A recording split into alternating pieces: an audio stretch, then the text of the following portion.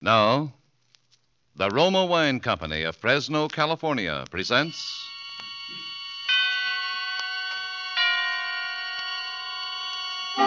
Suspense. Tonight, Roma Wines bring you the distinguished actor, Mr. Henry Daniel, as star in a play especially written for suspense by a contemporary master of crime fiction, John Dixon Carr. Suspense is presented for your enjoyment by Roma Wines. That's R-O-M-A, Roma Wines. Those excellent California wines that can add so much pleasantness to the way you live, to your happiness in entertaining guests, to your enjoyment of everyday meals. Before we bring you Henry Daniel in our suspense play, here's a brief message from famed hostess, Elsa Maxwell. When even so simple a main dish as a steaming, fragrant dish of spaghetti or beans is surrounded by bright green salads, golden rolls or muffins, and brilliant Roma California burgundy, the food is more appetizing, more enjoyable. And for a summery touch, a vase of flowers, perfect color complement to the deep, rich beauty of Roma burgundy. You'll enjoy the fruity, robust taste, the tart piquancy of distinguished Roma burgundy served cool. Truly a masterpiece of fine winemaking. Like all Roma wines, Roma burgundy is unvaryingly good, always high in quality of bouquet, rich in color and taste. The happy reward of selected grapes, brought slowly to perfection, gently pressed, then carefully guided to flavor fullness by the ancient skill of Roma's noted wineries in California's choicest vineyards. Yet all this goodness is yours for only pennies a glass. Remember, because of uniformly fine quality at reasonable cost, more Americans enjoy Roma than any other wine. R-O-M-A, Roma wines. Yes, right now a glassful would be very pleasant, as Roma wines bring you a remarkable tale of suspense. And with the dealings of Mr. Markham, and with the performances of Mr. Henry Daniel in the title role, and of Joan Loring as Judith and Gavin Gordon as Ronald, Roma Wines hope indeed to keep you in suspense. This is the story of a man who commits murder and gets away with it. Does the idea shock you? Do you believe that justice must always be done? But let's be honest with ourselves. You and I needn't be cynics to know that justice is very seldom done. Innocence flinches. Guilt is childlike and bland. Innocence is imposed upon. Guilt can compass all things, even a successful murder. And I know this. Because I was the murderer, you say? Oh, no. Inquire at Scotland Yard. I was the victim.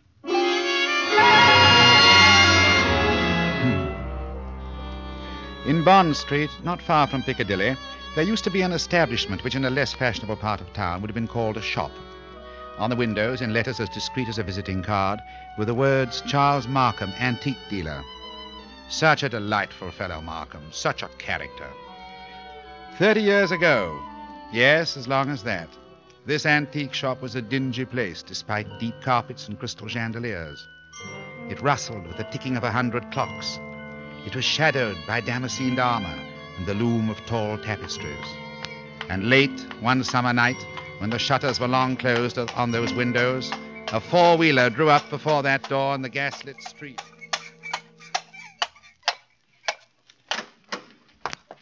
That's all, cabby. You needn't wait. Very good, miss.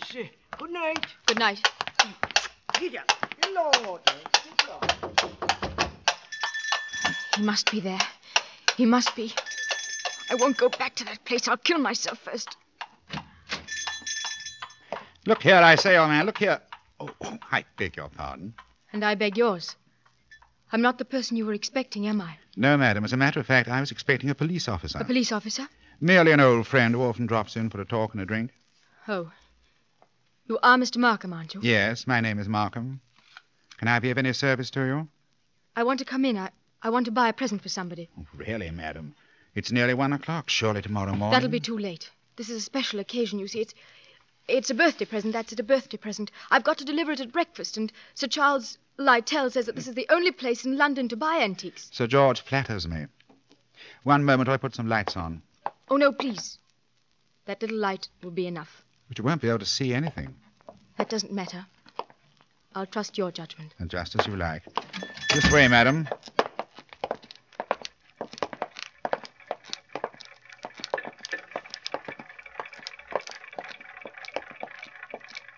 What's that? That noise? You mean the clocks, madam? There are more than 100 clocks in this room. I'm very fond of them. Might I interest you perhaps in a clock? No, I hate them. All the same, this grandfather clock might amuse you. What about it? Observe the signature. Johannes Carver, Londini, fake it AD 1752. You could see better, madam, if you raised that veil. I'll keep my veil down, thank you. Just as you please. But look at the clock. I open the glass face like this. I push the minute hand forward like this. And 1 o'clock and all's well. What? 1 o'clock and all's well. What was that voice? only the clock, madam, nothing more. The clock spoke? Clever, isn't it? A device of old John Carver, anticipating Mr. Edison's gramophone by more than 100 years. But you don't like clocks? No, May I ask whether the present is for a lady or a gentleman? it's for a man. Has he some knowledge of antiques? No. Yes, I mean, Furniture, perhaps? Porcelain? Bronzes? Tapestries? Weapons? he might be very much interested in weapons, yes. Then I imagine his name is Mr. Ronald Gilbert. Will you tell me, Miss Ray, why you really came here tonight? So you know who I am. Naturally, you're Miss Judith Ray. Why did you come here? I wanted to see what sort of man you actually were. And have you found out? No. But I won't go back to prison. I won't. As you will. But since this is to be a business conference, Miss Ray, and I imagine it is... Yes. Then suppose we go into my office here at the back of the shop. Will you precede me? Thank you. You must excuse the dust covers I put on the chairs here. I'm leaving for a holiday tomorrow, and the shop will be closed. When I return next week, Miss Ray, I shall expect the amount requested. In cash, of course. But I can't raise £2,000. You ought to know that. Your fiancé could raise the money, I imagine. Ron? Do you think I'd have Ron know where I've been and what I've been? It's better than having his father learn it, surely. Sit down, Miss Ray. I'd rather stand, thank you. Now, that's a very foolish gesture. But the ladies will do it. They think it gives them dignity and shows their disdain of the poor blackmailer. You see, I make no bones about it. I am a blackmailer. You seem rather proud of yourself. Why not? I am the one person in England, perhaps in the world, who has made it a large-scale business. Congratulations. What is all life but blackmail? The child says, if you don't give me that, I'll scream. The grown woman says, if you go on behaving like this, I'll leave you. Your sex, Miss Ray, are blackmailers from the cradle. You know Charles Markham? Yes. I wonder if anyone has ever hurt you very much. Hurt me? What do you mean? When you talk about the world and people in general, your face goes white under the eyes. You pick up that letter opener from the desk. Not a letter opener, please, Miss Ray. A Medici dagger. 16th century work. It isn't the money that really interests you, is I don't understand. You hate the world. You just want to torture people as you think you've been tortured. Isn't that so? This is a very sharp dagger, Miss Ray. If I throw it down on the desk, it sticks. Like that. Isn't it so, Charles Markham? My motives, Miss Ray, aren't in question. I wonder. Whereas your motives are.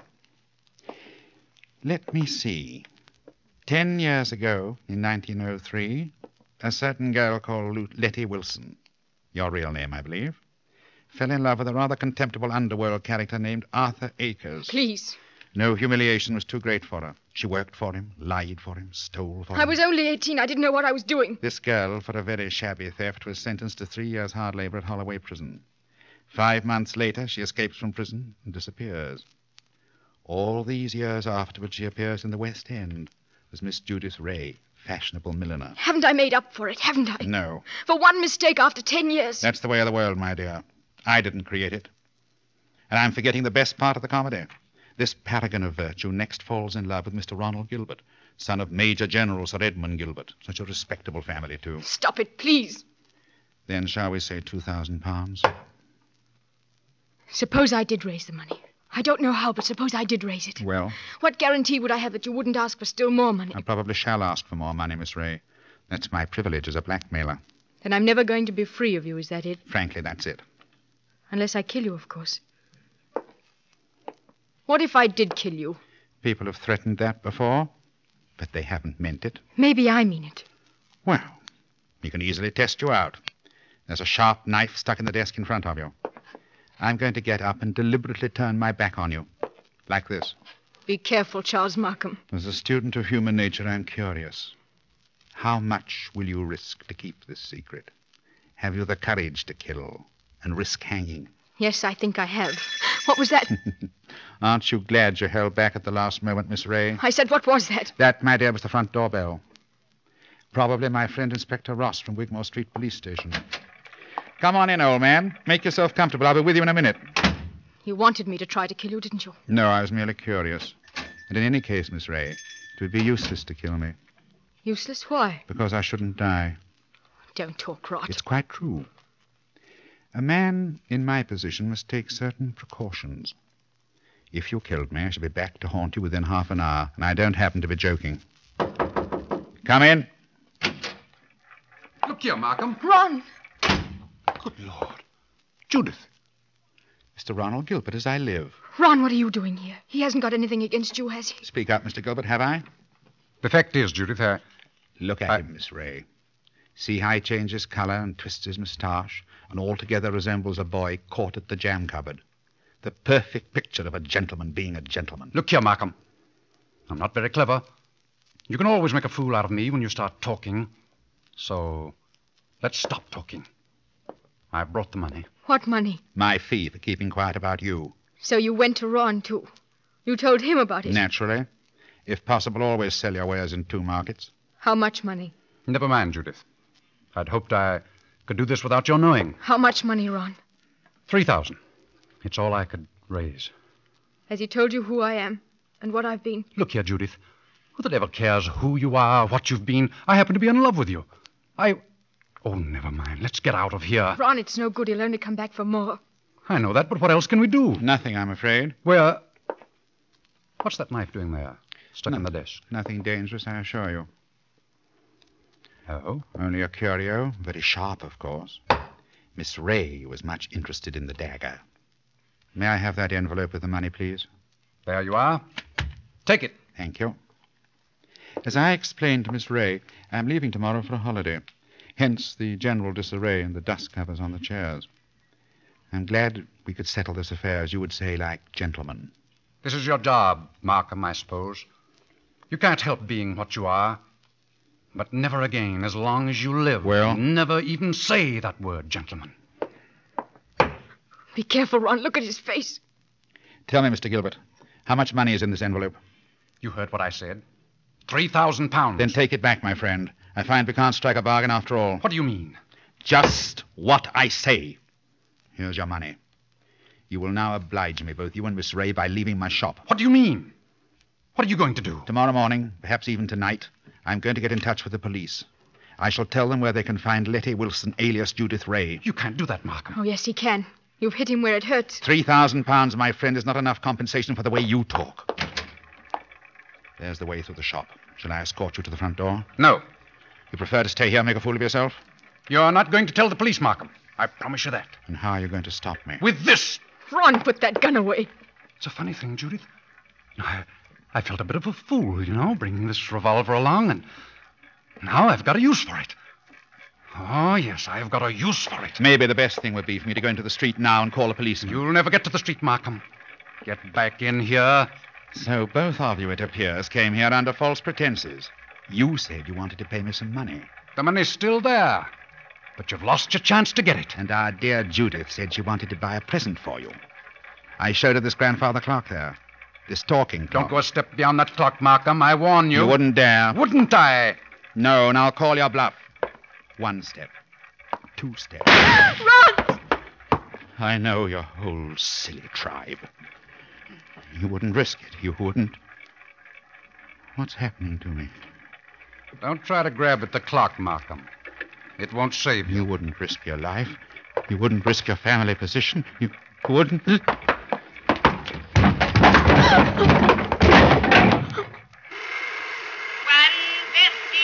and all's well. 1:15 and all. I had to do it, Judith. Don't you say I had to do it? Oh, Ron. Ron. Steady. We'll find a way out. Maybe he's not dead, Ron. Go and look at him. He's dead, all right. Please, Ron, go and look at him. Well? Shot through the heart. Bullet went clean through him, smashed the face of the grandfather clock. It's all I can see in this dim light. This isn't happening to us. It can't be happening. Got to think. I've got to think. I'm scared. You're not going to give yourself up. Have this whole thing made public? No fear. Wait a minute. There may be a way out. What way? He said he was going for a holiday. It means his absence won't be noticed. The shop will be closed. Nobody will come here for days, and certainly nobody will come here tonight. The police officer. I forgot the police officer. What police officer? A friend of Markham's, Inspector somebody from Wigmore Street. He's expected here tonight. Then we're finished. Ron, could you pick Markham up and carry him? Yes. Yes, I could manage that. Why? There must be a back way out of this shop. Probably in the office. Hurry, Ron. Why, I don't like to touch him. Hurry, Ron, please.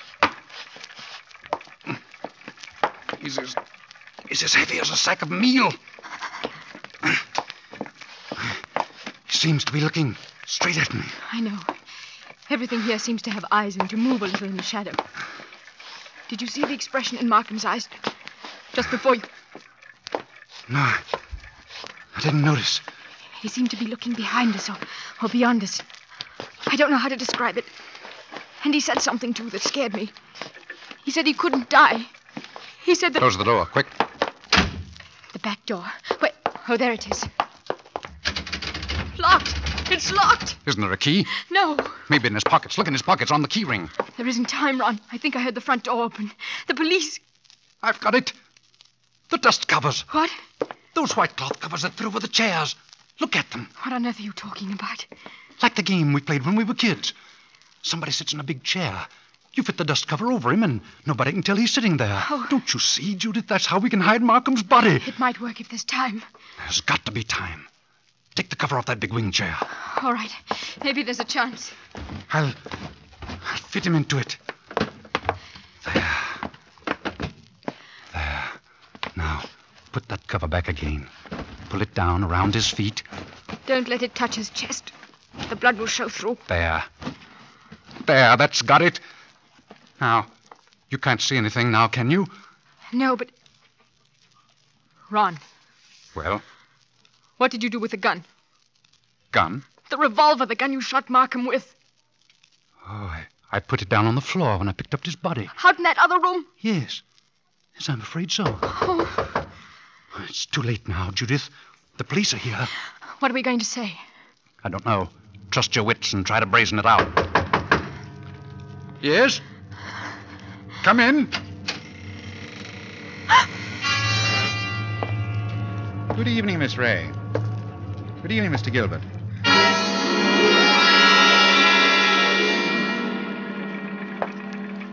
Charles Markham.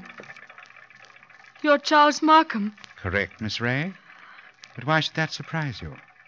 Why do you look as though you were seeing a ghost? Because we are seeing a ghost. If you're Charles Markham, whose body is it? Judith, be careful. Body, Miss Ray? Did you say body? Miss Ray's upset. She doesn't know what she's talking about. If you killed me, I should be back to haunt you within half an hour. That's what you said. Indeed. My dear young people, you're very welcome. But the situation is surely a little odd. I come in here and find you two looking as guilty as a pair of murderers in my private office in the middle of the night. There's nothing odd about it. I wanted to buy a Judith something and... At 1 o'clock in the morning. Yes, why not? May I ask how you managed to get in? The front door was open. We just walked in. And you say there was nobody else here? There's nobody here, Mr. Markham, not a living soul. Then you didn't by any chance meet my brother? Your brother? Brother? Yes, my brother Robert. You couldn't have mistaken him if you had seen him. He looks so much like me that few people can tell us apart. And that's it. Poor Robert often deputizes for me. He's learned to act like me, think like me, talk like me. But he doesn't like the work much. Of course, you know what my work really is. Your brother? Yes, my brother Robert is an idealist. He thinks, poor fellow, that my profession is beneath contempt. But he acts the part and acts it well because I pay him. And it's convenient to have a double who will run risks for me. What have you done with his body? We haven't done anything with him. My friend, if you've killed Robert, you've committed a totally useless murder. You don't see him here, do you? No. But I see his handiwork. Meaning what? I've warned him many times about throwing a knife down on a polished desktop. Those scratches on the desk are fresh scratches. Oh. Of course, if you give me your word of honor, he's not here. Of course he's not here. Oh, well, then, in that case, all we can do is sit down and make ourselves comfortable. Will you sit there, Mr. Gilbert? And you, Miss Ray, how about the wing chair by the window? What's wrong, Miss Ray? Why don't you sit down? Because I prefer to stand, thank you. Then perhaps you won't mind if I sit in the wing chair. It's a very comfortable one. My brother always says... Don't sit down there. No, don't sit down there. So that's it. Yes, that's it. What's the use of going on like this? I killed him. You admit that? Yes, I admit it. But Judith had nothing to do with this. I swear she hadn't. My telephone, you notice, is against the wall. I shall have to turn my back to you when I ring. Ring where? Wigmore Street Police Station. Give him a chance. Please give him a chance. Hello? Operator? I want Regent 0586. I won't let them take you, Ron. I won't. No good, Judith. I killed a man. I meant to kill him. That's all there is to it. A very sensible attitude, my friend. And if the lady has any idea of flying at me with that knife, just notice what I've got here. A .32 revolver, one chamber fired, picked up off the floor in that other room where... Oh, hello. Wigmore Street Police Station? For the last time, Mr. Markham, won't you give him a chance? Be quiet, Miss Ray. May I speak to Inspector Ross? Please, Mr. Markham. Hello, Inspector. Charles Markham. I understood you were going to drop in and see me tonight.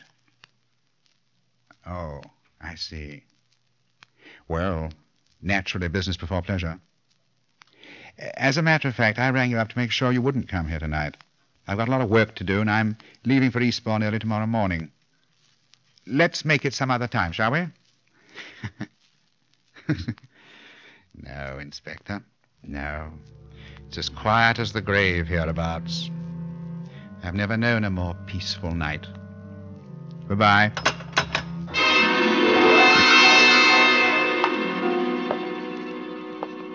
Why did you do that? Please don't excite yourself, Miss Ray. Didn't you hear what I told the inspector? Yes. Is this some more trickery? Trickery? How can that be? I don't know. That's what I'm asking you. I should call it generous, when I let my poor brother's death go unavenged. You're not doing this without a reason. Naturally not.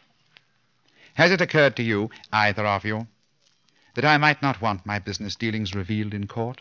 What are you driving at? Has it also occurred to you that a man's double, who looks exactly like him and shares all his secrets, may become a danger rather than an asset? He knows too much. He wants too much, and so... I think I understand. You're glad he's dead. Not glad, my dear. You've shocked my brotherly feelings, but definitely relieved. Look here, you can't get away with this. Get away with it, sir? Come now. Aren't you forgetting that you're the murderer? And what are you going to do? It's very simple. We three, in an unholy partnership, will dispose of Robert's body. Or would you rather hang? He's got us, Ron. There's no other way. But how can we dispose of the body? Oh, this seems worse than killing him. It's a filthy, cold-blooded... Practical necessity. As for disposing of the body, nothing is easier. We shall simply gather the necessary materials and then...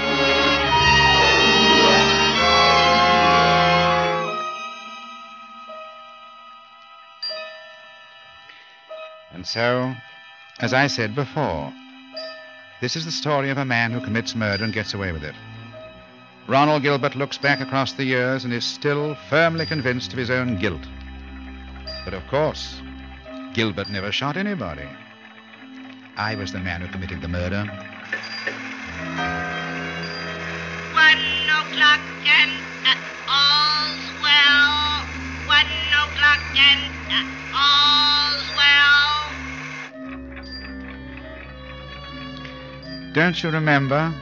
The bullet that killed my brother is supposed to have passed through his body and smashed the face of the grandfather clock. But that's an impossibility. The face of a grandfather clock is much higher than the heart of a man. You see, 2 shots were fired at the very same instant. Gilbert missed and smashed the clock face. I fired from the door of the office and did not miss. That was why my brother looked past those 2. I went out by the back door, locked it, and reappeared at the front afterwards. It was not Robert Markham who died. I am Robert Markham. It was Charles who died that night, and I killed him to stop forever the wholesale blackmail that was poisoning the lives and blasting the hearts of 1,000 half-crazed people. His records I destroyed. His correspondence I burnt. He's dead and gone. I have assumed his name and identity ever since. Yes, I committed a murder. And yet, if you were on a jury, dare you say that you would condemn me? Oh, come now. Would you?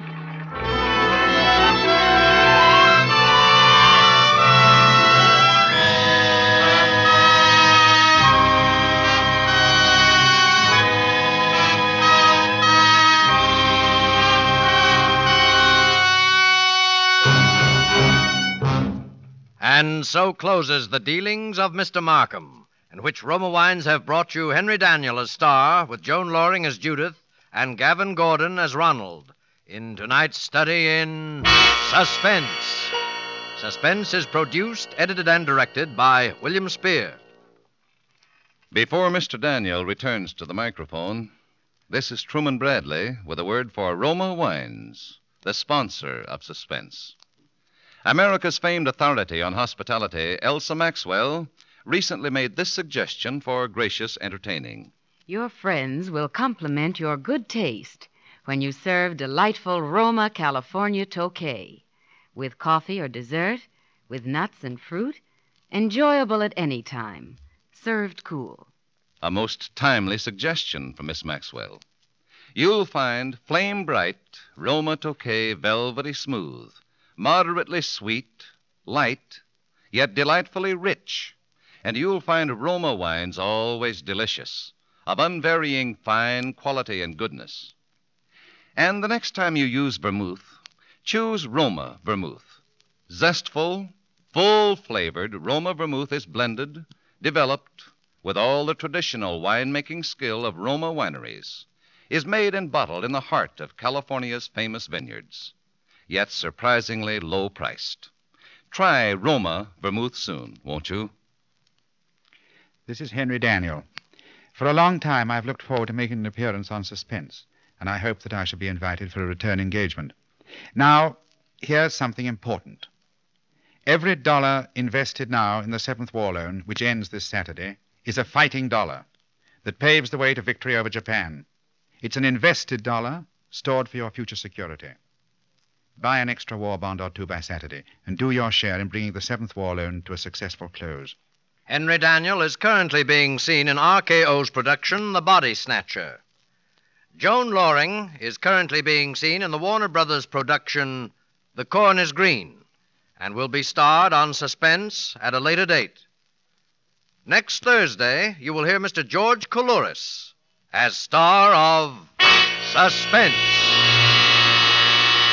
Presented by Roma Wines, R-O-M-A, made in California for enjoyment throughout the world.